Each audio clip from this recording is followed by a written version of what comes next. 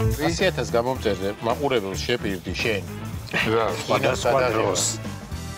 მთელი ავიკელი მთელი ჩემი ოჯახი რაღაცებს გამოვალეთ დღეს ესე. აუ რა უნდა გიყო? ფორსაჟი ხო გაქვს ნახე. მე-19 საუკუნის ბოლოს, მე-20 საუკუნის დასაწყისში აი ესეთი ჯდომით მოგესალმებით ეთერშია კაცები. ძალიან ძველი ჩანაწერი არის.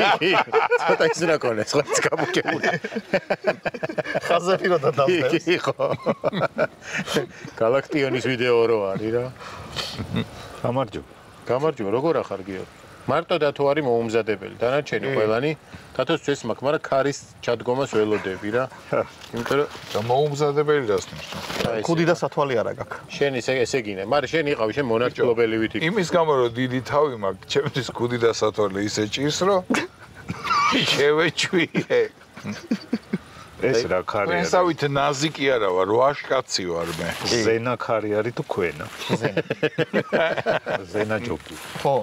კაი, დათო რა ხან შენ ნაზი არა ხარ, სადა ვარ და რა ვარ გითხე. ჩვენ ვართ შინუდში. ადრეც ოქტომბერში. მართლა მე საიდან მეცნობ? შაშან ოქტომბერში ვიყავით აქ. შაშან როდის? ოქტომბერში. ხო, ანუ 1 წელი გავიდა. ხო. და თვალი რო გადავავლეთ 1 წელიწადში ძალიან ბევრი რამე გაუკეთებიათ. თითქმის მთლიანად დამთავრებულია ინფრასტრუქტურა, შეყვანილია დენი, გაზი, წყალი. მოუტანიათ ტრუბები. არა. აი დადეს. დაუდიათ ერთად. ეს არის კანალიზაციის ტრუბები, მილები, ხო, ცენტრალური კანალიზაცია. კანალიზაციისას ტრუბა ქვია, მილი არის წყლის. ჭაბურღილი გაკეთებულია, ანუ წყალი არის. მეტი რა გინდა? რაღაცა სამინისტროს ის რო ანგარიში. წლიური ანგარიში. მუმლი აღარ არის. შაშან იყო მუმლი. მუმლი დაგესია. ეხა უფრო მუხა დავდი რაღაც ერთად ტრიალებენ, ეხა აღარ არის. მუმლი გადასახვევთან ირეო. და ღრუბლები არის. წავიდეთ. ღრუბლები არის ხელის გაწვდენაზე. ძელი ხელი თუ გაქვს. ვა, ნახე რა პოეტური იყავი. 600 მეტრიანი. ძალიან კარგი ამინდია. აკრძალული რო არ იყოს პარაპლანით ფრენა საქართველოში. იდეალური ამინდი. ღრუბლის ისა შეიძლება? რა. დათო შენ დაპრესვა რომ ჯიბეში ჩაეტიო. არა, პრივატიზაცია უნდა. სად აიღებდი? ჩემი რო იყო, აი ეს ღრუბელი არის ჩემი. მე ალბათ ტყისკენ, აი ზევით. ყველგან ტყია გარშემო, რომელ კუთხეშიც გინდა და აი იმ ტყისკენ, რომელიც მოჩანს. რატო ზემოთ? ბიჭო, ზევიდან რაღაცა უფრო სათავადო ადგილია გადახედავ. აი უნიდან გამოყოლა, მაგრამ შვებიან. დაუძახებ. შინუდელებო. აქედანაც რას გიპასუხებენ ხდებიან? კი. სამჯერ რო გააღვიძებ, დილით რო დაუძახებ, უფრო ბევრს გიპასუხებენ. თან რო გადახედავ, ხედავ სად შიშხინებს მწვადი. ეგ სტრატეგიული ადგილი ეგ არის? აბარა. ეხა ხო აი ბუნებაში ვართ და რაღაც და გამახსენდა ისა, დათო ხო ბეთანიას არ ეშვება. ხო. და ამას წინათ რა გავიდა ბოლოში, რა გაეშვება? გავედი თითქმის. იმიტომ გავიდა რომ არ ეშვება. ამას წინათ გადაწყვიტა რომ იყიდოს ბენზოცელი. ხო, ბენზოცელი შევიძინა. და შეიძინა. ოღონდ ეს ბენზოცელი აი, ფარდებიდან დაიწყო, ეხა ბენზოცელი. დაიცადე ერთი წამი, ეს ბენზოცელი. პატარა აქ რა. პატარა აქ რა. ანუ როგორია, ერთი წამით შენ სკოლაერად მოყვები. ხალხს რეალობა აინტერესებს. რაღაცა იცმევ იმას, კორსეტს. ხო. და ამაზე ეკიდება ეს ბენზოცელი, სახელურები აქვს. ხო, იმიტომ რომ ძიმეა. უკან ძრავი, ბენზინის, რომელიც თოხთოხებს და რაღაცა ტრიალებს და იმითი ბალახს თიბავ. და რამდენიმე მოიზომა დათო. ყველა პატარა აქვს. წელი აქვს პატარა. ზოგში ვერ ჩავეტიე. ხო. და ბოლოს რაც შეარჩია, ესო ყველაზე კაიაო და ერთი წამი ავდგები.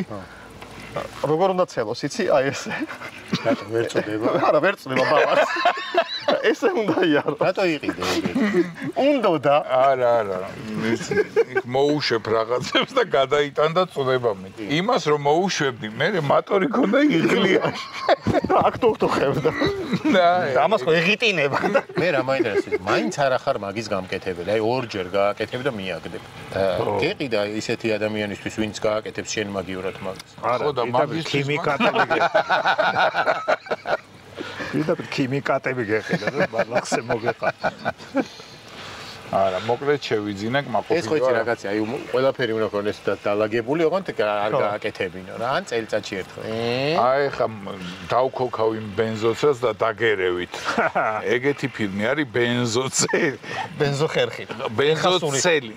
ტეხასური ჟლეტვა ბენზოხერხით. ხო და არის ბეთანიური ჟლეტვა ბენზოცელით. არის ეგეთი ფილმი. არა, ის ადიბასები არის. მაგრამ ვერ მოგწუდება.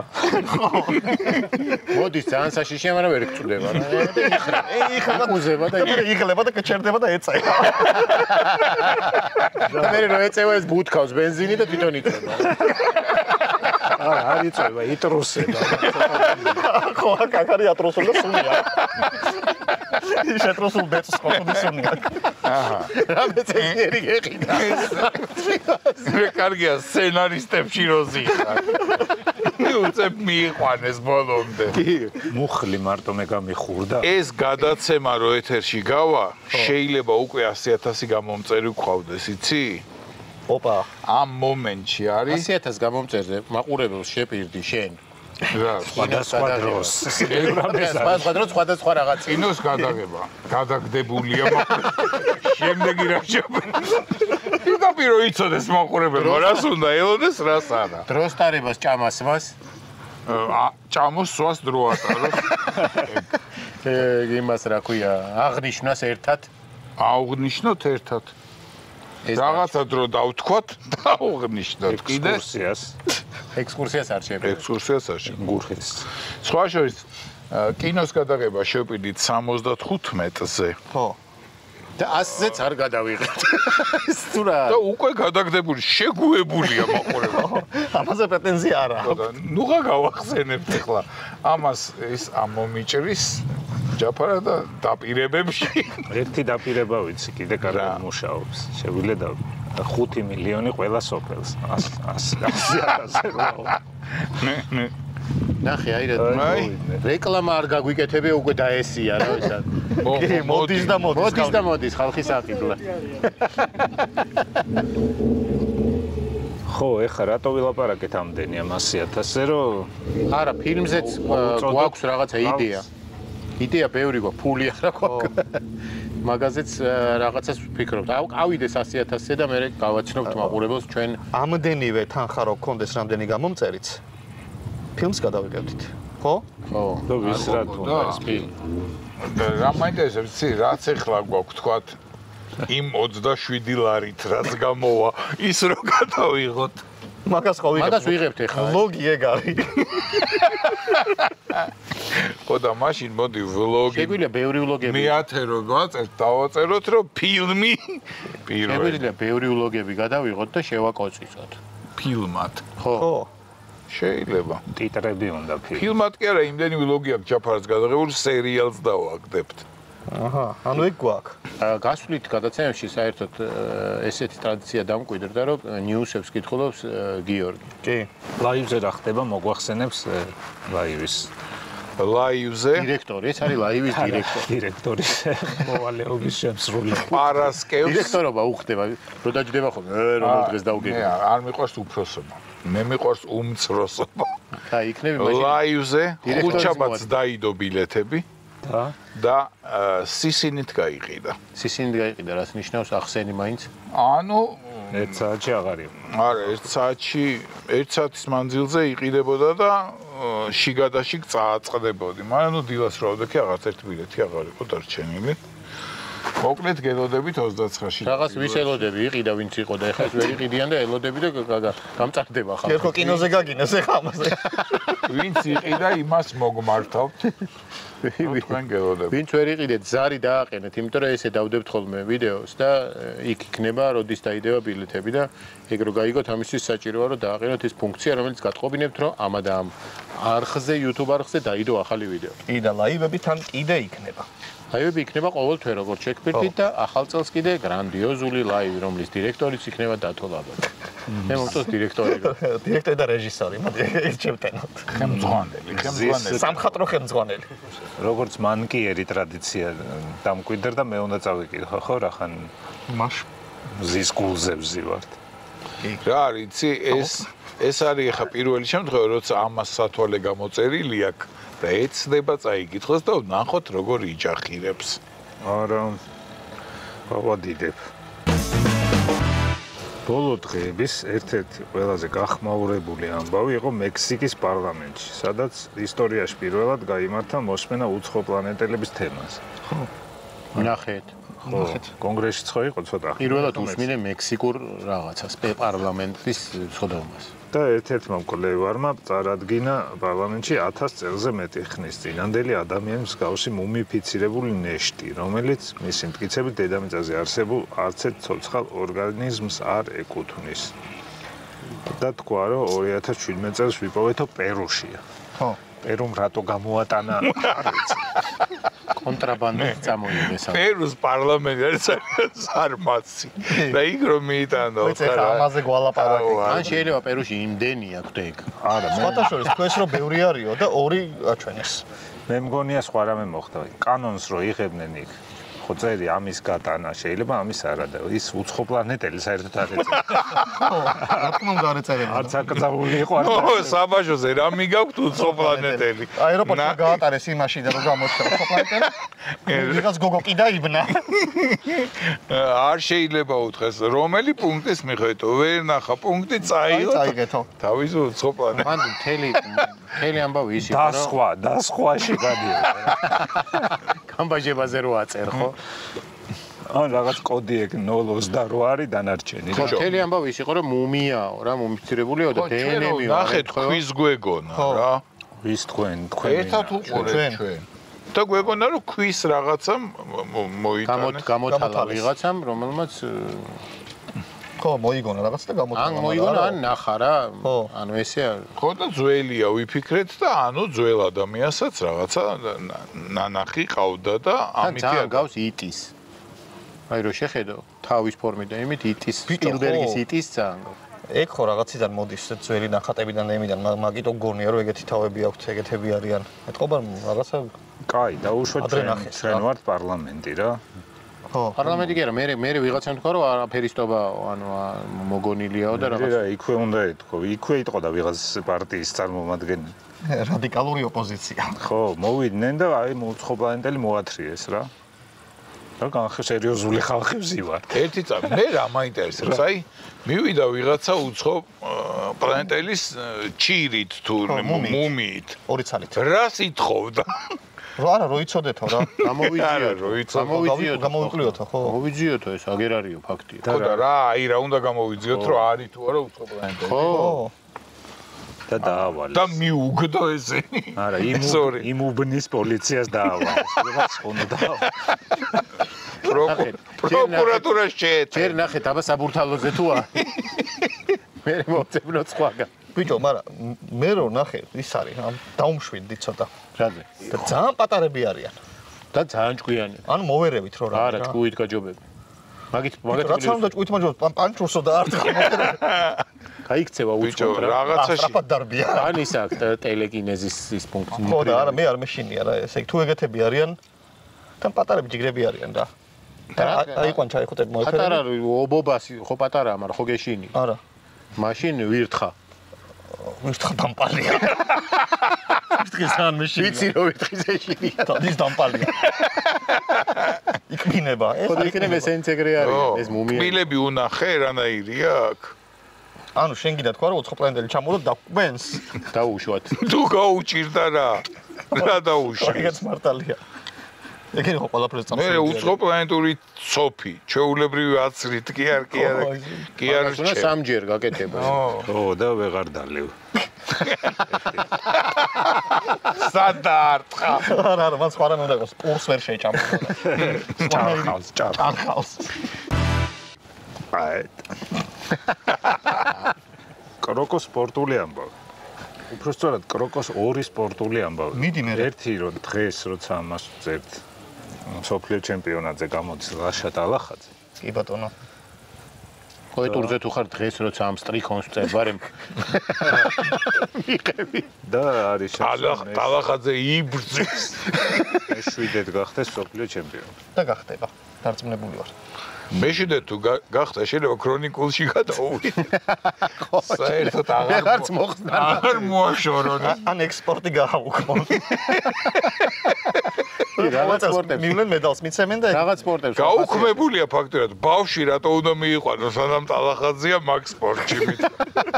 რისი იმედი გაქვს? რატო გოგო თუ ბოროტი არა. გოგო თუა. ო მაშინ კი და მეორე ამბავი არის რომ რომა დავიმახსოვრეთ ხო მეგონა მაგრამ ბლოკნოტიც კიდე რა წაიკითხო და მოიწევ. ძირითადი რაღაცები. ასაკმარ ხალხს ტელეფონის ნომრები მაინც ბლოკნოტში იწევს. თეზისები. დიდი ასოებით თან რო კარგად დაინახო. ბლოკნოტს ვერ ადიდებ ეს. თუ ვერცე ნომერი მივწერო, თუ ვერ გაიხსენე დაურეკ რაო. ჯაფარ აქ რაღაცა წერია. სპორტიო და რა სპორტი? კალათბურთში ხო დამთავრდა მსოფლიო ჩემპიონატი და რიგი ქვეყნებისა დარჩნენ უკმაყოფილო შედეგებით. ჩვენი გულშემატკივრების ნაწილი, ამერიკის გულშემატკივრების ნაწილი, საფრანგეთის და შემდეგ. მე მგონია რომ ამერიკის ნაწილი არა, გულშემატკივრების სრულიად ყველა, იმიტომ რომ ამერიკა რო წააგებს, ჩვენ რო წავაგოთ, აი არა უშავს ახლა ნუ. ხო, ნუ მე-4-ზე გავიდა და იქაური მონსტრები კიდე უფრო მონსტრები ესენიც ხო მონსტრები იყო? გაბრაზდნენ რომ ოლიმპიადაზე მოდი ჩვენ ჩავიდეთო, ლებრონმა დაიწყო აგორა რა. კი, ჩატი გააკეთა.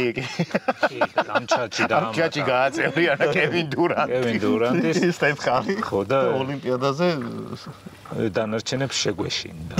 ხო, დიდი ამბავი გველოდება ამერიკიდან. ვერ არის კაი ამბავი დანარჩენები. ჩვენი მწვრთნელი წავიდა დაგვტოვა. კი. ნახე, მადლობა გადაუხადა შენგელიამ. ყველამ არა შენგელიას ის ვნახე რა. და მოდი ახლა დავსვამ ისეთ შეკითხვას. ყოვლად უადგილოს, ყოვლად უმისამართო კაცის. თათო, ვინ წარმოგიდგენია ახალ მწვრთნელს? არა და ახალი მწვრთნელი უნდა იყოს მაღალი. რატო პირველივე შეცდომა დაუხდი. სიტყვა გამოცდილი არ გაგახსენდა. არა, მაღალი. კალათბურთელი რო ერკვეოდეს. ამათ რო ელაპარაკება, ჯერ ხო თვითონ თავი აქვს აწეული, ამათ ჩამოწეული აქვს და ხერხემალი შეიძლება დაუზიანდეთ. ამიტომ თვითონაც და აიბათა. ხო. არის რამე განიხილება თუ ჯერ არავინ? ქერა. მართლა რამე განიხილება? მე რა ვიცი. არა, რა ვიცი, შენ მომიტრიეს. ანუ მე ვარ პირველი, ვინც ამ საკითხს განიხილავ? ხო, იმდენს სასტრაფო არა. ესე ღიად. ჯერ არ არის თამაშები რა. ეხლა ერთ კვირაში და ორ კვირაში არა. სამში? არ სამში. გავაგზავნოთ მაინტერესებს. 4-ში? ანუ რამდენი დრო გვაქვს ზუსტად რომ ვიცოდეთ. თვე ნახევარი მინიმუმ რა, მე ვნახ. ჩინეთის ხელისუფლების ერთ-ერთმა წარმომადგენელმა თქვა, რომ სამხრეთ ჩინეთში მეურნეობიდან 10-ობით ნიანგი გაგვექცავა. აიფონმა გამოიწვია წყალდიდობა და წყალდიდობა უწესრიგობა და ნიანგებსაც მეტი რა უნდა თუ იძულებული გახდნენ. ნიანგს რა უნდა და უწესრიგობა? ტაიფუნი. ო, ტაიფუნიო. შეიძლება სულ არ უნდა გაქცევა, მაგრამ რა მაგარიან დაზა? ნიანგს რა უნდა და ტაიფუნი. ის მაინც არ გაგიგია? ნიანგს რა უნდა და ტაიფუნიო. რაღაც ტბა ადიდა. მე ამათთან რომ მოაღწია 75 ნიანგი გაიქცა და ელექტროშოკით ცდილობენ დააბრუნონ და ნიანგი მეურნეობა ჩინურ კერძებში ნიანგის ხორცი ყველაფერს ჭამენ კი შეიძლება ტყავისთვის უნდა არა ჭამენ მე მაქვს ბევრი ვიდეო რა ნახე ჩინელი კაცი რომ ნიანგს აკეთებს სხვათა შორის არც ნიანგი იკავებს თავს ჩინელების კაცებს მაგიტო არიან შეშფოთებულები სიმბიოზია ხან ისინი ჭამენ ხან ისინი იდეალური ჰარმონია დასრებაზია ჩინელი დასრებს შეჭამს ნიანგი შეჭამს ორივე ძალიან უყვარს არუჩივის არცე ორივესთვის ერთ-ერთი დელიკატესს წარმოადგენს კი მოდი ვჭამოთო თუ იტყვი ერთმანეთს უყურებენ არავინ არ იყურება მწვადისკენ. ერთმანეთს უყურებენ. როდა და ჩინელი მწვადი და ნიანგი ესენი. ხო და რაო ჩინეთის მთავრობა მოერიდეთო? ესეთ სიტუაცია გვაქვს. არა, ამ შემთხვევაში როგორ იქნება იცი? მოძრაობს. კი და ჩინეთის მთავრობა მთავრობა ახაც რიკოძე ძალიან ჩინე რო არ არისო ნიანგიო. იმიტომ არის რომ გულგატეხილები არის. შეიძლება მთავრობამ გამოაცხადა, რომ 75 ნიანგი გაიქცა და იცოდეთ, რომ ეგ კერძო საკუთრებაა და ხელი არ ახლოთო. ხო, ამასობაში საქართველოს შემოიღო უვიზო რეჟიმი ჩინეთთან. საეჭვოთ ემთხვევა ნიანგების გაუჩინარება. არა, ჩვენთან ხო ის არის, ბევრი უპატრონო ძაღლია ქუჩაში. და ეს ამდენი ჩინელი რო ჩამოვა. კორეელები არიან მაგას. ვისაც მიაწევენ. სტადიცი? კი. აი, გადავალ მას. რამხელა რაღაცას აგორებდა. ცნობილი მომღერალი ჯონ ლეჯენდი თუ ის მე არ ვიცი. ლეგენდარულია კაცო ჯონ ლეჯენდი. სიტყვა გეუბნება legend.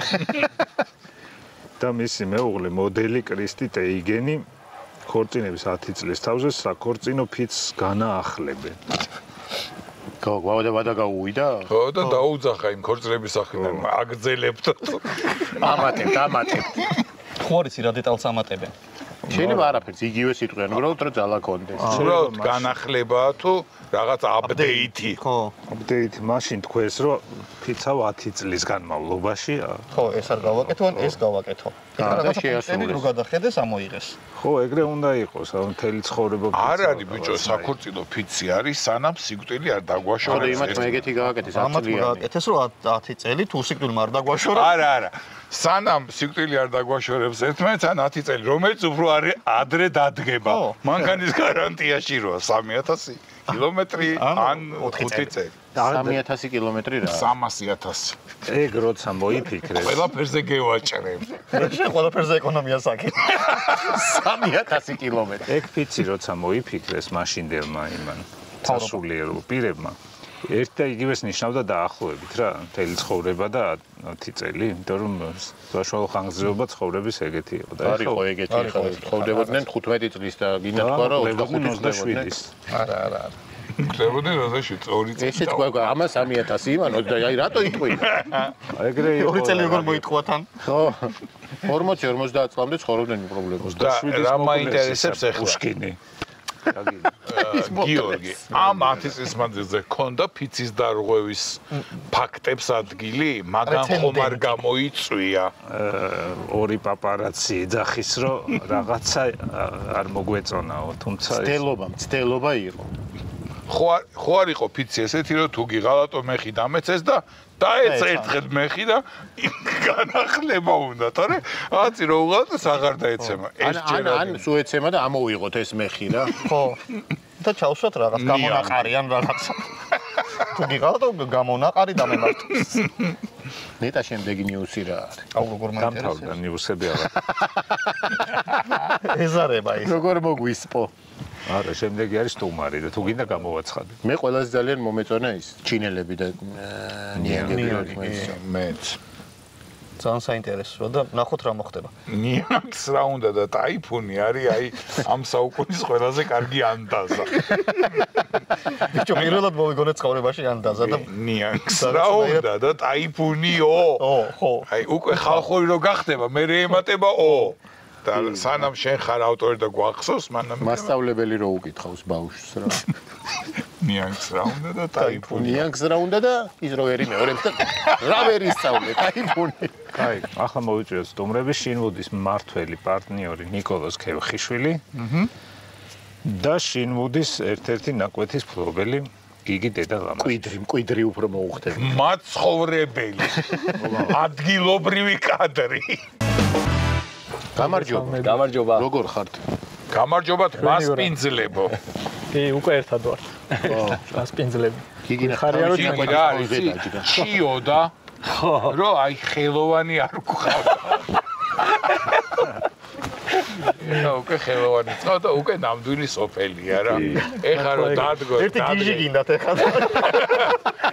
და კიდე ერთ ვიტყოდი, მაგრამ არა ხო.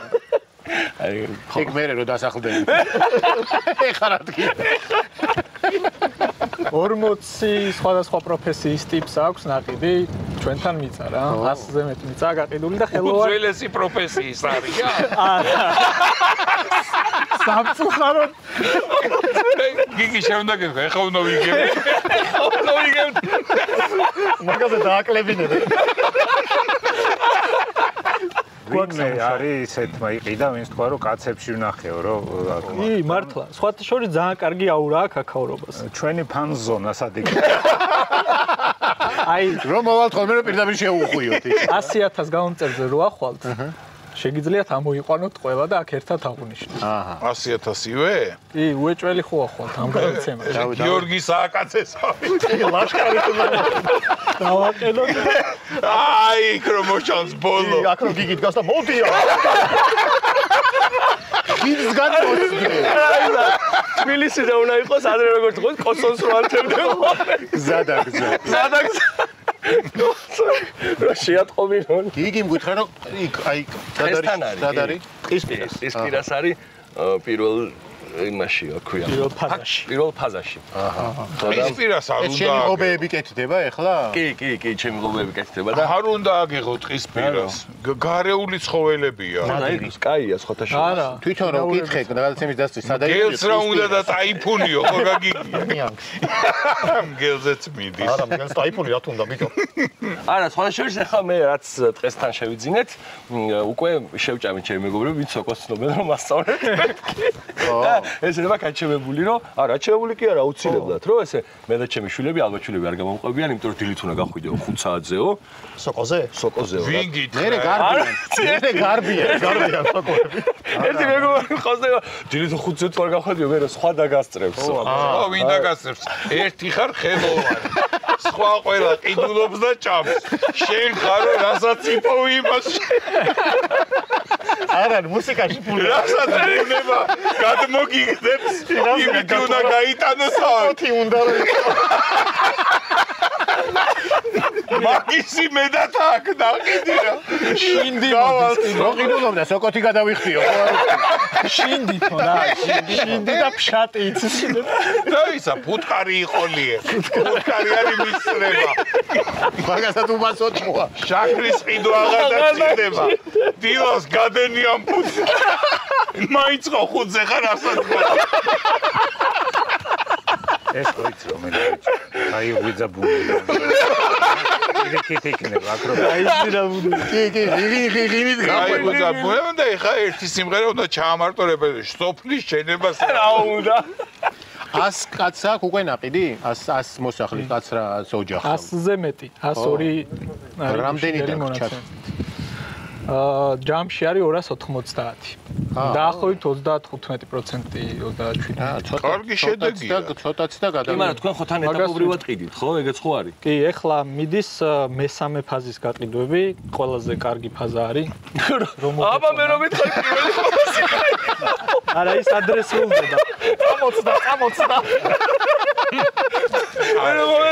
მესამე პირველი ერთი წამი ნახე იქ ძვირია შენი არის პირველ ფაზაში ყველაზე კარგი სამი ფაზა არის საშიში ფაზანოლი ფაზია ეხა გვითხარ რა პროფესიები გავი რა ეროვნების ხალხი იცხოვრებთ ყველა ქართველი არის აბსოლუტურად მართლა კი ან ქართველების ცოლები რა ანუ ჩვენ კარგი უკრაინელი მაგისი ორი მიზეზია რა თვითონ მიწა არის სასოფლო-სამეურნეო დანიშნულების და ისედაც უცხოელებზე ვერ გავყიდდით მაგრამ კანონმდებლობაში არ შეიძლება ისედაც ყველა ქართველია რა მოკლედ და ძალიან კაი კონტინენტი კუთხის ხალხი ცხოვრობს რო რა ვთქვი არა გაშლილი არის სვანების სოფელი რა აქცენტს არა ეგ არ გვაქვს აი აკანა იქნე რა ჩამოვა ცოტა ხანში ქალაქია აკანა არ მომწონს აკანა სოკო არა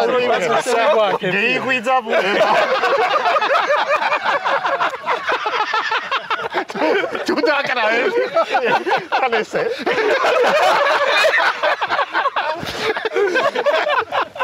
იმწოში მივხვდებით რა უბანშია კი რომელი მესამე ფაზა რო არის შემდეგი ფაზა რა რამდენი ფაზაა სულ სულ 5 ჰა აქ თქვენ რომ დაფუძნებით ყველანი, მერე წავა უბნებისთვის სახელის დარქმევა, ხო ალბათ? კი, ქუჩებიც და ქუჩებიც იქნება. ეგ დაგეგმილი გვაქვს, რომ ტყის უბანი. ქვედა ტყის აი ეს უბანი. მართლა მესამე ფაზა ძალიან კარგი ფაზა არის სხვათა შორის, მეც რომ უბრალოდ მე როცა ვიყიდე, მაშინ არ იყიდებოდა მესამე ფაზა და თან არის. ჩემის კარგია, კაცო, ეგ კი არა. არა, შენ ძალიან კაი ხო, კაია. გადაგაცვლება. შენი რომელია აი მითხარი? ჩემი არის აი პირდაპირ ტყესთან, აი ეს აი ეს ტრაქტორი რო დგას დაახლოებით ჩემი გიგი, ნაკვეთია. მოიცა მე შეგიქებ ახლა. სანამ სახს ააშენებ, მაგარ გასართობს გეტყვი. აი ესეთი კოჭები უნდა მოიტანო და აგორებ იქიდან. სხვა ლეგენდები ჩადის პირველი ფაზის ბოლო ქუჩას. ლეგენდები დადის შენ დაგორებაზე სხვათა შორის. ისტორია. დიდი ნაწილი არის ესეთი. ტერი მოდიოდა და ქართველი შერბოდა ტყეში და შენ პირდაპირ ტყეში ხარ. შეგიძლია უშიშრად. მაგრამ მეორე რა არის, ტერი ყველა ვარიანტში იქიდან მოვა. და ანუ პირველი მე უნდა შევეგებო მტერს, ესე გამოდის. მაგრამ არა უშავს ეგრევე ტყეში. აქ ტერი ზემოდან მოვა. აქ ზემოდან მოვა, ხო? ერთი კაცი დააყენე რომ ზემოთ წაი. რა, ზემოთ ისე უღრანი ტყე არ, მაგრამ ისე რას გაუგებ არა, ტერს? მართლა თუ აქ დასახლდები, იქ გადასახევთან რომ შინოდი, იქით გაუშვა. ვინც იცის მაინც მტერს აუცილებლად შეეშლება და იქიდან მეხუთე ფაზას დაახავ. ამასობაში შენ შერბი ხარ. შენ ვარ ტყეში. სოკოთი შენ თავს. შენ და შენი პუტკრები. პუტკრები არ დაუტოვო მტერს. არა, პუტრები უნდა დაასიო. არა. გააკ უკვე ისა გეგმა პროექტი ნახე რაღაცა თუ ჯერ არა. ჯერ არა, მაგრამ ახლა უკვე ვიწყებ მთელი ავიკელი მთელი ჩემი ოჯახი რაღაცებს გამოვალ ერთ დღეს ესეთი სახლი მომწონს, ხო კარგია, მე შევალ მეორე დღეს აი ესეთი მომწონს. სახლი გინდა რო ააშენო? თუ კორპუსი. მე დაყიდო. კორპუსი რო ჩადგა. სახლი გინდა ააშენო თუ გამოქვაბული გახარ. ეგეც კარგია, ყველა სახლში არის და შენ ჩახო. სახლების შენებობას დაახლოებით როდის იწყებენ? თუ ეს ინდივიდუალური. ეხლა 4 ადამიანს აქვს შეტანილი და ნებართობს ოდებით და ეგენი დაიწყება. ხო, წელსვე გვინდა რომ დაიწყო. ხო, იმიტომ ჩვენ თავაზობთ მშენებლობის სერვისს და ბევრი მყიდველი ჩვენ დაგვიკვეთოს ესეთი გათვლა გვაქვს. თუმცა სავალდებულო არ არის რომ ჩვენ იქიდან რო არ ატარონ. ხო, ჩვენთვის ადვილია ბევრად. უკვე არ არის კონფლიქტები ერთმანეთში, შენი ღობე გადაწიე და ჯერ არა, მაგიტო ჩვენ ვაკეთებთ. ბიჭო, რო შენი ხარ გეუნებიან რომ ამ ღობის შიგნი რაც არის, ის არის შენი. როგორ უნდა ქონდეს კონფლიქტი? თუ რუსეთი არა. გამღამე თუ არ წრი და წევ ამ ღობებს. აბა. კიდე რა გეკშა? ფილარმონიას აპირებთ. არა, კულტურის სტადიონს აპირებენ როგორც ვიცი. ხო, პარკი და სტადიონი. კულტურის სახლი და დირექტორი გიყავთ აქ. მუხის ძირში არის დაგეგმილი 30000 კვადრატის ცენტრალური სკვერი და ეს ხალხი ვინც აქ ცხოვრობს, მარტივად შეუძლია გამოვიდეს თქვა სკვერში დაისვენოს, სტადიონი იქნება, ან სასეირნო ბილიკებით შევიდეს ტყეში და ძალიან ლამაზი ტყეა, მაღალი ხეები არის და მაგასაც საბავშვო ბაღი გექნებათ? არა. უფრო სააგარაკე დანიშნულებით ვაპოზიციონირებს და ეგრე ყიდულობს ძირითადი ხალხი. მე მგონი აქ საცხოვრებელთაც შეიძლება. თუმცა ახლოა, ძალიან ახლოა. სამომავლო დრო აიღო კი. საცხოვრება და შენთვის განსაკუთრებით. ჩემთვის განსაკუთრებით მე აქეთ იმას ვეძებდი, იმიტომ რომ მე დიღმოსასში ვცხოვრობ და აქედან გამომდინარე, აი ამ მხარეში ესეთი ადგილი სხვა არ არის. იმიტომ არა რომ თქვა მე ვიყიდე და იმიტომ რომ ნიკუშა მარტო ობიექტურად ეგრეა. ობიექტურად ეგრეა, იმიტომ რომ ძალიან ბევრს ვეძებდი. და თითქმის ყველა ადგილი ვნახე და ერთ-ერთი ბოლოს მოვედი აქ და აქ რო ამოვედი პირი დამრჩატია. და მართლა ძალიან მე ნახე იმ დღეებში პირდაპირ.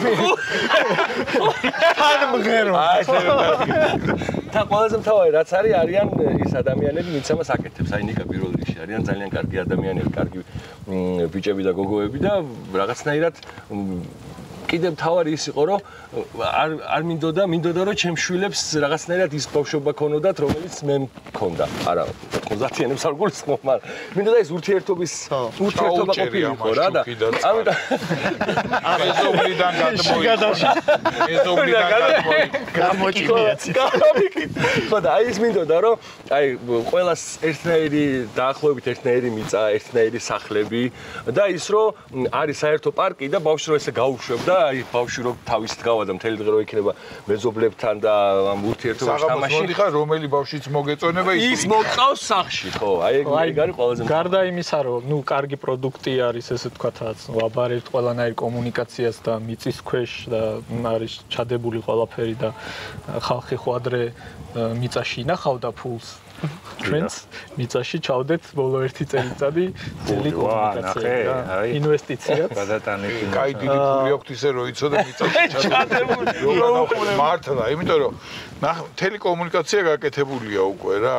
აი ეს კოჭებს მე რო ვაგორავებ.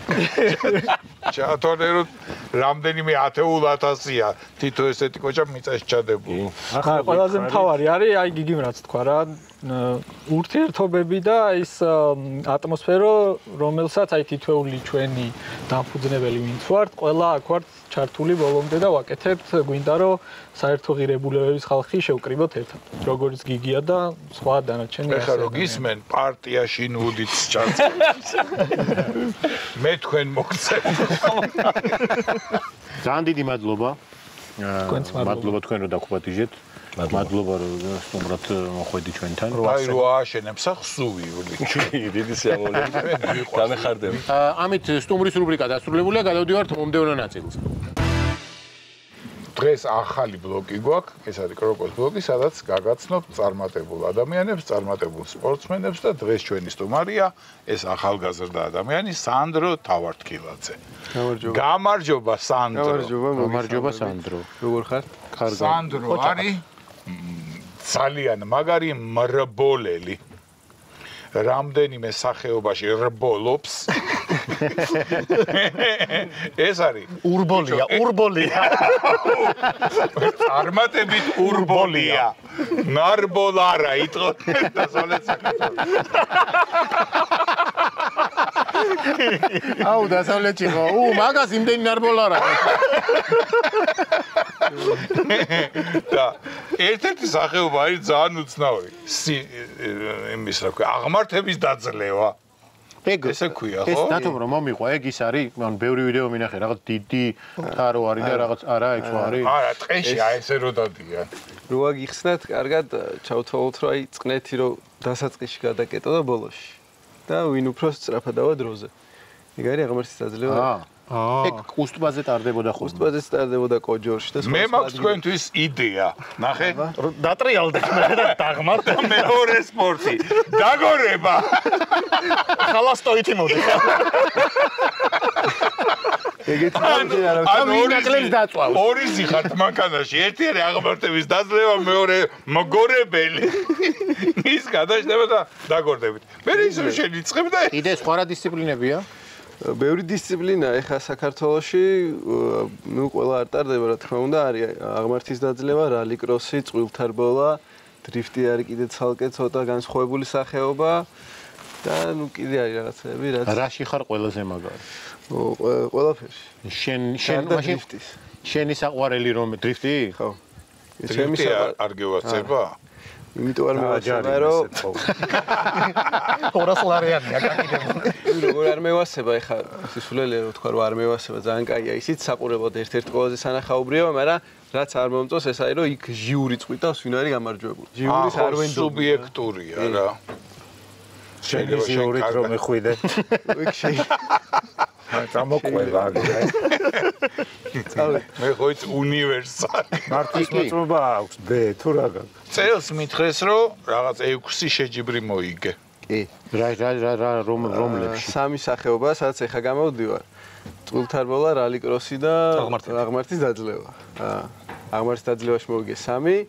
წყვილთარბოლა რა არის? წყვილთარბოლაში მოვიგე 1 და რალი-კროსში 2. რა არის? წყვილთარბოლა არის, ყველას გონია რომ იდეაში ორი კაცის მანქანაში და ორი საჭი აქვს. ხო. ეგრე არ არის. მუშტა ეჭირვა ხო? თითო ადამიანი ეჯიბრება ერთმანეთს და ერთი ვარდება და მე ესე ოლიმპიური სისტემით ფინალში გადადის ორი კაცი და ვარდება ხრამში თუ არა. შეჯიბრდა. ვარდება თუ გადაიჩეხება. ეგ ველოსპორტშიც არის მე მგონი რაღაც ეგეთი. და მესამე რა არის? ერთ-ერთი რალი-კროსი. ეგ მანდრა. ეგ არის ძალიან გინდა რალი გინდა კროსი. ეგ არის შერეული. შენი ხარ გეუნებია რალი გინდა კროსი. ეგრე არის. ასფალტიც არის და გრუნტიც. ეგ არის შერეული სახეობა და ნუ 6 მანქანა დადის ერთად და ისეთი გზა არის რომ ორივე ნუ მაგალითად ლილო არენაზე ტარდება ეგ. დიკ ორივე ასფალტი და გრუნტზეც გადადიხარ. და ტრამპლინიც არის სხვათა შორის. მართლა? კი, დაახლოებით 20 მეტრაზე ხდება. მართლა? ლაპარაკო. რა მანქანაზე მანქანას უნდა ქონდეს ბალანსი თუ მაგრამ ნუ ო, ახტომის დროს მანქანას უნდა ქონდეს კარგი ბალანსი რო არ დაყანთროს როგორც ეს იტყვის თუ ძღოლზეა დამოკიდებული. ორივეზე არის, ნუ რა თქმა უნდა, სწორადაც უნდა გადახტე და მანქანას სწორად უნდა ყავდეს მომზადებული, რომ ცხვირით არ ჩაერჭო მიწაში. საშიში არ არის ახტომა და რომ მიფრინავ. ყველა კინოში ყვირიან. პირველი არის საშიში და მე მიდის. რა მანქანა ყავს? ანუ რითი ეს ხმაურიანი მანქანით რომ მოხვედი შენ იყავი? ეგეც მე ვიყავი და ეგეთივე მყავს, ოღონდ ცოტა სხვანაირი Subaru Impreza აღმართის დაძლევისთვის. და ქალაქში მაგეთი დადიხარ? ცოტა სხვა მანქანა. არა, ქალაქში მით ვერიული, აკრძალული. ისეთი ხმა აქვს რომ ვერიული. ხმაც და შიგნიდან სულ დაშლილია და გადაკეთებულია, ხო? ისინია. დუგები აქვს. სტოიკი. ქსელი არის შიგნით. ამოცლილია ყველაფერი? და მაგას რატო აცლიან რომ სიმჩატიდან წონა არ ქონდეს? სიმჩატეც და აალებადი რო არ იყოს, ცეცხლი რო არ გაუჩნდეს და პლუს მე იმას რო შიგნით დუგებს რო აყენებენ, ეგ უსაფრთხოების სისტემა. ხო, მაქსიმუმი ის რა გაგივითარებია? სწორზე. ხო. 270. მართლა? კი. უიდეთ. მოსახოებში? მოსახოებშიც დაახლოებით იგივე 250. ეგრეთ წოდებული ზანოსით შეხვედი? არა, მე სადაც გამოვდიოდი ფორმულა 3-ში. ანუ ფორმულის მთავარი უპირატესობა ეგ არის, რომ ნუ სწორზე ჩქარია, მაგრამ მოსახოებში არის მანქანაზე ბევრად უკეთესი. და იქ ზანოსი არ უნდა გააკეთო, თორე ივლი ბოლოში. გაგიქნას, ხო? პირიქით. შეიძლება სუფთად უნდა. ფორმულაშიც გამოდიხარ. ფორმულა 3. ეხლა აღარ, მაგრამ გამოვდიოდი კი.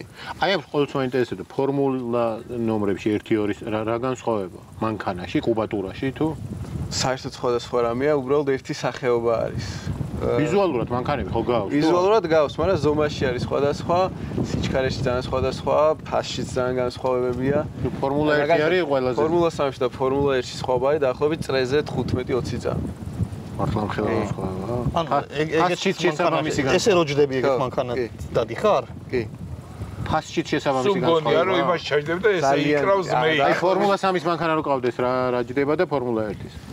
თვითონ მანქანის ღირებულება ფორმულა 3-ის არის დაახლოებით 600.000 ევრო და ფორმულა 1 დაახლოებით 10-12 მილიონი. ის ერთი მანქანა მაგდენ. ერთი მანქანა. ზოოპარკში რო არის ესე.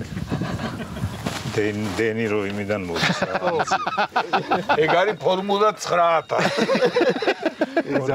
რომერ ხვდები საჭეს საითატრებდა საითმიდი. ეგა ხო? ვაუ. ეგ ეს ძალიან ვიწრო არის, ხო? კი, ძალიან ვიწროა. მე ვერ ჩავეტევი, ხო? გამორიცხულია. მაშინ უნდა ამოუჭრათ იმით რაღაცა. ამოჭრათ რა თირკმელი. არა, ბარ გავკითხო აიღო რა. დაათხელო ერთ ეგ. რაღაც ეგეთ. და ჩვეულებრივად ის არის, ხო? სამი პედალი. სამი პედალი აქვს, მაგრამ მესამე არ გჭირდება. მარტო რომელი არ გჭირდება? ეგრეთ წოდებული ცეპლენია. აბა როგორ აქ არა აქვს სიჩქარე ხელში. სიჩქარები აქ აქვს, დაძვრისას უბრალოდ გამოიყენებ და მე ჩვეულებრივად არ ჭირდება რთავს ზემოთ. თვითონ რო ადის იმაქსიმუმზე მე თვითონ ირთვება? არა, შენ თო, მაგრამ ეს არ გინდა. არა, შენ რა გადაწყვეტ თვითონ გადაყავს, ხო? ცეპლენიას რაღაცა ქვია ქართულად. მოდების ქურო. მოდების ქურო. იმიტომ რომ აღმართებზე წერია, არ გამორთოთ მოდების ქურო. კი. თქვენ ამყოფი ხართ სადმე? ბოლოზე? ფორმულა არა, ჩვენ ვიყავით ფორმულა 1-ზე ბაქოში. აი, მეც ვიყავი წელს. მართლა? მე ვიყავი ჩვენ რო ვიყავით არ იყო მაშინ ამზადებდნენ. აი ის იყო წინა ისა ჩვენ ჩავიბარეთ ტრასა და წამოვიდით და მე ჩახვედით თქვენ. მონცას იმაზე ვარ ნამყოფი ავტოდრომზე. ბოლის დროს თუ ისე? ისე. არა, ის კომპიუტერის ფეხბურთს თამაშობდით ფიფას გარაჟში. და სუნი იდგა გამონაბოლქვის. შესაბამისად. რა წყვები, ცოტა ნორმალურად მოყევი, ვერ გავიგეთ. ფეხბურთის ჩემპიონატზე, კომპიუტერული ფეხბურთის ჩემპიონატზე რო წავიდა ჯანეზე საქართველოს რო წარმოადგენდა, ეს ჩემპიონატი ტარდებოდა ავტოფარეხში. აჰა. აი რა პრესტიჟულ ტურნირზეა წასული ხო წერ მაგითქენია. ავტოფარეხში, მაგრამ ჩეულებრივ ავტოფარეხში კი არა, მონცაში ავტოფარეხში. ის კი არა პლატოზე რომელიმე ავტოფარეხში. არა, პლატოზე მოიგო სხვათა შორის. მაგიდა წავიდა. პლატოზე მოვიპოვე საგზო. მართლა მე ნამყოფი ვარ, გულშემატკივრობთ. და იქ იყო გვერდზე ეთყობა ეს ავტოდრომი და სუნმა შეაწოხა გიორგი. გვერდზე კი ავტოდრომში ვიყავით, ავტოდრომის ფარეხში იყო ფერბურთი. ძალიან უცნაური. უცნაური არის, იმიტომ რომ გამონაბოლქვის ბენზინის სუნი. მაგით წააგოთ სანამ ესენი კატაობდნენ. და მე გამოდით მოდიან და მაგ სპორტში როგორ უნდა მოხვდე? თავიდან ქუჩაში იწყებ ხულიგნობას, ესე იწყება? როგორც იწყება ზოგიერთი ზომის ადამიანის ქუჩაში იწყებდნენ, მაგრამ ეხლა რაღაც სხვა ხერხებიც არის, მაგალითად კარტინგი შეგიძლია დაიწყო. მე რაღაც სკოლები არის, ექსტრემალური მართვის იქ ცადო როგორ გამოგდის რა. შეგიძლია და ნუ მე ნელ-ნელა უნდა აძვრე მაღალ საფეხურებზე. ხო და აი ვინც ეს ქვეყნები არ ვიცი, გერმანია და უშუალოდ ყველაფერში ლიდერია და მანდაც მაგარი იქნება. ხო და გერმანიაში ეგრე ანუ რაღაც რომელი ასაკიდან იწყებენ? თუ ძალიან მაღლა გინდა რომ ახვიდე და ფორმულა 1-ში მოხვდე 2-3 წლიდან ყველაფერი უნდა გადადო და მარტო მაგას. ხო. და ამასაკიდან 3-შიც ვერ მოხვდება? მაგასაკიდან იმაში ვეღარ ხვდება. ზოგადად ქართველისთვის დაახლოებულია. მაგასაკიდან მოვიდოდი წელი მტკიო და სკამი ვერ გავისწორდი. ქვე რო გინდოდა რაღაც ფედერაციის გაკეთება. პეტანკი. კი, გვინდა კიდევ. აი ეს სუქნების ფორმულა 1 მოტორა მანქანები. განიერი ფორმულა 1. რა მაინტერესებს? ესე უფრო ძელი იქნება. რა ცუდი სპორტია, რომ ვერ მოიტყუები, ფორმულა 1-ში გამოდი. ვერ ჩაეტევ შენ. ეხლა გადავიდეთ თბილისში მოძრაობას. მიდი. რა შენიშვნები გაქვს? რა შენიშვნები გაქვს? რამდენად გეხმარება? თბილისში ქალაქის დინამიკა სპორტში. აი ხა რომ მოვდიოდი მაგალითად ავტობანი ხო არის სანამ აქ მოხვალ და აი ესე აქეთ იქით ორზოლად მიდიოდა ხალხი 60-ით და შუაში იყო დატოვებული გზა. გაძვერი? არ და სულ ორი გზა არის. ანუ ორი ზოლია, მაგრამ ერთი მე ვიყავ. ცუდი არაფერი არის თქო. რა ვიცი, ვფიქრობ რომ ცოტა დასახვეწი გვაქვს კულტურა მოძრაობის რა. ანუ ჩქარავია რო? არა, ჩქარა იქ. ზოგი ძალიან დადის, ზოგი ძალიან ჩქარა დადის. აი საშუალოდ რაც დაშვებულია იმ სიჩქარით ძალიან ცოტა ადამიანი დადის და ეგ ტემპი არ გვაქვს რომ აი საცობები არ იყოს რა. მე ვარ ძალიან ნელი მძღოლი. დათო არის. მე და დათო. არა, ეხა ახალი მანქანი ცოტა რაღაცა, იცის სად არის გაზის პედალი, მაგრამ. არა, ეხა ძალიან ნელი მძღოლი ვარ ქალაქში. ნელი ხო, ნელოდადი ხარ? მაგრამ ფარგლებში რა. ხო, მაგრამ შენ იქ იხარჯები. იქ გამოგებულია. აი ყველა იქ უნდა დაიხარჯოს რა. კიდე რა მაინტერესებს, კარგმა პილოტმა, ან მძღოლმა, არ ვიცი, მანქანაც უნდა ესმოდეს კარგად? რაღაც დონეზე ყველა ვარიანტი უნდა ესმოდეს. მე მაგალითად წარება ბევრად უკეთ ვიცი ვიდრე მანქანის აგებულება. რაღაცა რა კუნობს რო გითხრა ვერ მიხვდები რა. ანუ მატოს ვერ დაშლი ვერ ვაწყობ, მაგრამ აი მამა ჩემი, ისიც მრბოლელი იყო თავის დროზე, ეხა მე დამითმა. ორი მრბოლელი ერთ ოჯახში ძალიან ზედმეტი. რატო წვით არ ბოლა? ერთი მანქანა ყავს და ორი არ გამოვადა. ნუ ალბათ უკეთესია რომ ესმოდეს მაინც. მამა შენ მაგრა ერკვევა? მაგრა ერკვევა, ყველაფერს გააკეთებს. დაშლის თავისი თლიან და. მაგრამ ეგ ალბათ იმის ბრალია რომ ადრე ექსერვისები არის. ხო, აი თვითონ უწევდა რომ გააკეთებს. გასწავლე, ტუკ თუ იძახის ყუმბარის ხმა. ოღონ რული რო აღებული. ჩაიწერე ეს ძალიან მნიშვნელოვანია. გადაცემის მერე. სხვა მეც არ ვიცი. სულ იცი მანქანაში. რა გველოდება წინ? სად გიყუროთ და რაზე გულშემატკივროთ? ყველაზე ახლოს არის 23-ში სექტემბერს ლილო არენაზე რალი კროსი. და ეგ არის ერთ-ერთი ყველაზე სანახაობრივი, ამიტომ თუ მოხვალთ ძალიან გაგვიხარდება თქვენც და სხვა ყველა ვისაც აინტერესებს. და გასულითი? წელს გასვლითი არაფერი იგეგმება, უკვე გასვლითი მომავალს. სად? რაც დაგეგმილი არის, ეს არის ვალენსიაში. ავტოსპორტს აქვს ცალკე ოლიმპიადა შეიქმნა, ეხლა ცოტა ხნის წინ. და სხვადასხვა სახეობებში ტარდება ერთ ადგილას რბოლები და იქ იკრიბება, სხვადასხვა ქვეყნები. მანქანა არ მიყვავს, ეგეთი მანქანები ჩვენ არ გვყავს, იქ რითიც არის რბოლები. ეგეც იქ გახვედრებენ? ხო, იქ ქირავ მანქანებს. აუ რა უნდა გითხო? ფორსაჟი ხო გაქვს ნახე? კი. ყველა არა, ბოლოს ძალიან აურიეს და. ანუ ტრუხაა ხო ვერ დადის ეგრე. კოსმოსში ვერ ახტები შანსი არა. შანსი არა, ბიჭო, მეც რა ეჭვი მქონდა და ეხა როიცის კაცმა. და ფორსაჟი ჩემი საყვარელი სცენა ის არის ყოველთვის, აი ჩქარა რო უნდა წასვლა და აი 25-ით რო სიჩქარეს წვია. და ყველა ავტომატურად ჩხარდებიან ხო. დეში რო არის ჩაგდებული და კიდე რაღაცას რო არა, იმას შვებიან, მანდი გაზის რა ქვია მაგას? არა, ეგ სხვა. ეგ ნიტროს აქვს, მაგრამ აი სიჩქარესაც 25 წლიანი, სულ 5 აქვს მანქანა. ხო, მაგრამ იქ ჩამოაგდებ მესამეში ჩარჩებით მაიგრედა. ესე ხო ჩამოაგდებ, აქედან ესე მიაწოდე. გაფან ესე არის. დიდი მადლობა სტუმრობისთვის, წარმატებებს გისურვებ. მადლობა რომ დაგპატიჟეთ და შემდეგში მეგეელოდებით რალიკროსს. აი რალიკროსზე გაჩერებულზე მაინც ჩავჭდებით იმ მანქანაში და ვნახავთ რა. იქ არის ვარიანტი რომ მანქანა ამოვარდეს ტრიბუნაზე. არა, საბედნია. არა რომ ამოყირავდეს არის. ხო და ნელაია. ხო, ეგ უნდა ძალიან უაზრო დარიგება, აბა ნელაიარე. მედიაჩემი ყოველი შეჯიბრის. ნელაია. დიდი მადლობა, წარმატებები. ამით დღევანდელი ჩვენი გადაცემის კროკოს რუბრიკა დასრულებულია. გავდივართ მომდევნო რუბრიკაზე. ეხლა გვაქვს ნოვატორის ბლოკი, ეს არის სასწავლო ცენტრი, სადაც არის 3 მიმართულება: კომპიუტერული მეცნიერება, ციფრული დიზაინი და რობოტიკა. წინაზე რობოტები. პროგრამირება ბავშვებისთვის. სტომატოლოგია. დღევანდელი თემა სტომატოლოგია საერთაშორისო ურთიერთობები. არა, ეს 3 მიმართულებაა და დღევანდელი თემა ხელოვნური ინტელექტი.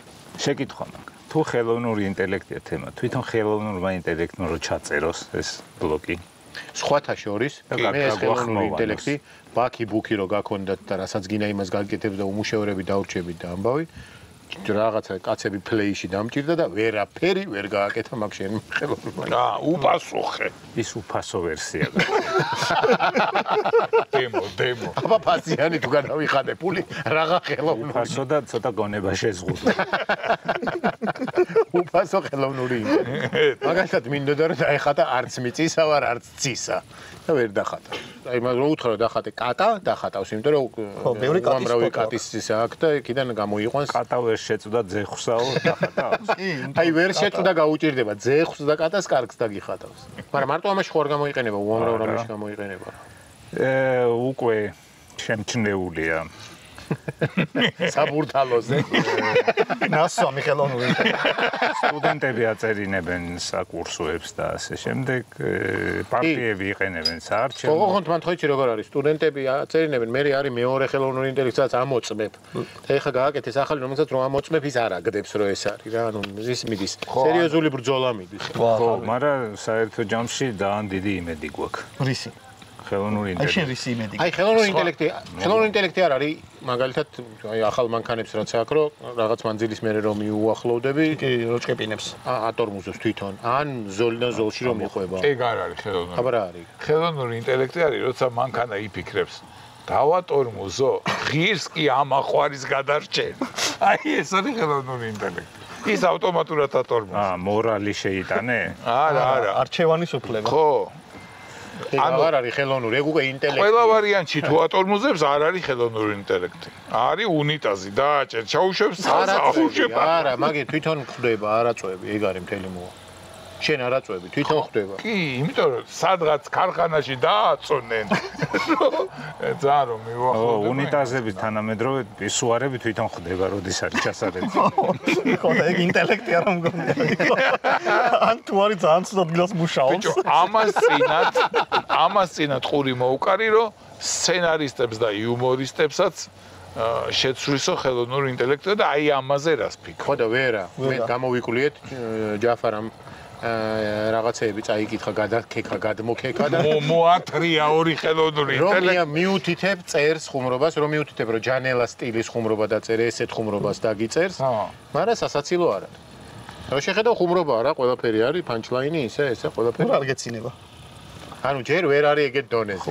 ეს ხელოვნური ინტელექტის დაწერილი ხუმრობა ხელოვნურ ინტელექტს რო წააკითხო, თვითონ თუ მოეწონება, თუ გაეცინება. მე კიდე რა მაინტერესებს? შეიძლება თავისიანებისთვის წერს. მე კიდე რა მაინტერესებს, ორი ერთი და იგივე ხელოვნური ინტელექტი ერთი იგივე მიმართულების რო აიღო და ერთმა უკეთესი დაწეროს და მეორემ უფრო ცუდი. ეს დაბოღმავს და ინტრიგებს და უწყებს ამას. დედას უტირებს. დედას უტირებს. რანაირი პასუხი იყო? არა და იმედი მქონდა რომ გაიშლებოდა ეს თემა და მომიკლა. დედას უტირებს დამთავრდა. მაგრამ როგორ უნდა უტიროს ერთმა ხელოვნურმა ინტელექტმა მეორეს დედა? ამას შემდეგ გადაცემა. ვა, მაგარი კიზერი დადო. ამ დამაინტრიგებელ ნოტაზე და აქ თურქული მუსიკა უნდა ჩაირთო. ამით დღევანდელი ჩვენი გადაცემა დასრულებულია გემშვიდობებით. ეხლა დათო გაიქცევა, თუ დარჩება კამერა ჩართული, დაინახავთ როგორ მოძუძგავს წვადის დასათვალს. არა, ჯერ არ შემოუტანია. არ შემოვთ, იმიტომ რომ არ თუ მოგეძუ. სპეციალურად მეფარები შე. თუ გადაცემა რო არ ჩაიჭრა. გემშვიდობებით ნახვამდის.